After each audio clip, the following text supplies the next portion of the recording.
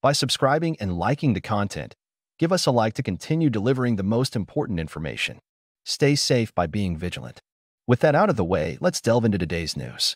Harvard professor receives thank you notes from prisoners for free computer science course. Background: prisoners across various states are secretly using contraband smartphones to access Harvard's CS50 Introduction to Computer Science course, available for free online. This unconventional method of education has led to some inmates sending thank you notes to the course's instructor, Professor David Malan, acknowledging the impact of his teachings on their lives.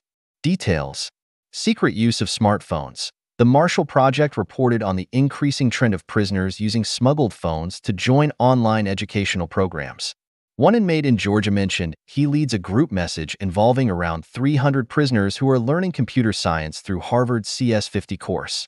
Praise for Professor Malan.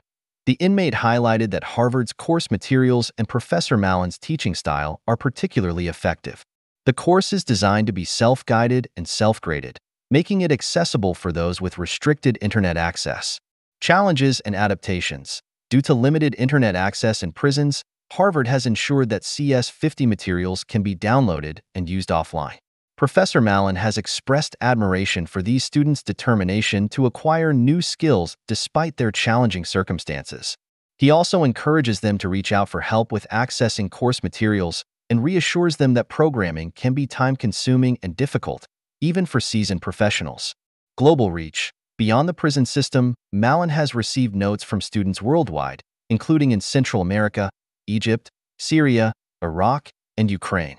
This highlights the broad and impactful reach of freely available educational resources. Risks involved. Contraband phones. Possession of smartphones is generally prohibited in prisons. Inmates risk severe punishment if caught with these devices. However, they resort to such measures due to the lack of educational opportunities provided within the prison system.